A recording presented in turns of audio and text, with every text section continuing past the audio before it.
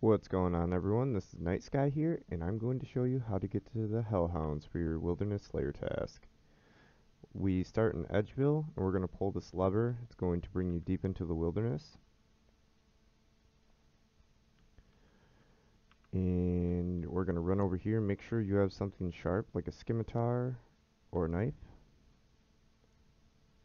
And as you can already see, the Hellhounds are right there. Pretty easy to find, but for those who don't know, this is how you get to the Hellhounds for your Wilderness Slayer task. If this video helped you, please like and subscribe. Thank you.